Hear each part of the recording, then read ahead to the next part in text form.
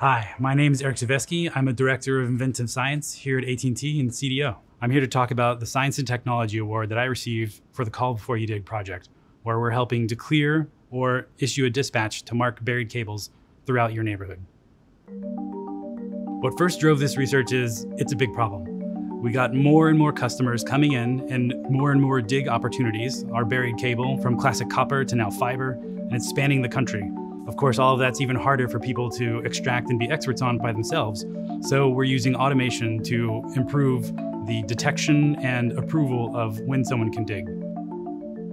Of course, we're concerned, right? We have buried cables, fiber, and we want to make sure that that doesn't get cut so that the hospital, the school, or even your home doesn't lose their internet because someone else is trying to build a new driveway.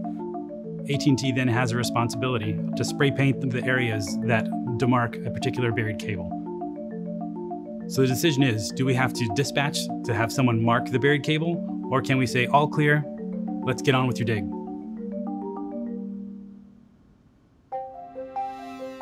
So I mentioned that the name of the project is Call Before You Dig, but it's actually using a number of different technologies. The first one that we added with our innovation is a more geospatial recognition of both the land and the facilities, the buried cables, the fiber, etc., that are in the area and known to us as the company. A second set that we're using is natural language processing. I know chatbots and stuff are in vogue right now, but even an elemental understanding of someone typing in, I want to dig in the southwest corner of my lot.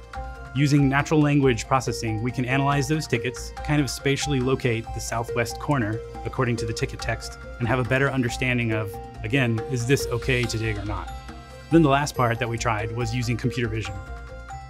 We're using street views that are captured as people roll through their neighborhoods, and we're trying to analyze those pictures to see if we see the pedestals or the very large junction boxes that are used to splice fiber and cables to your house.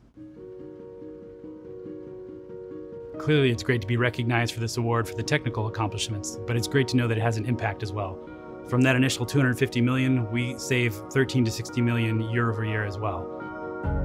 We are seeing more challenges as we look for localities in a specific state, what a customer or an individual staff and employee has done to touch the ticket themselves, or embrace new technologies that are feeding back into the system as a whole.